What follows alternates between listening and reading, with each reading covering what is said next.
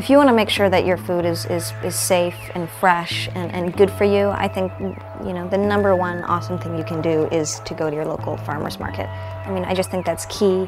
I think it's, you know, one of the things that can really make a huge impact on helping the world right now. But I get it's difficult too because organic food costs more, but, you know, when you go to your farmer's market and you're actually getting it directly from the farm, you don't have those costs that are put on it that are at a supermarket. It's something you should really look out for. Don't just go for the organic apple you see because it could be grown in New Zealand. And does it really make sense to buy an organic apple from New Zealand? I don't think so.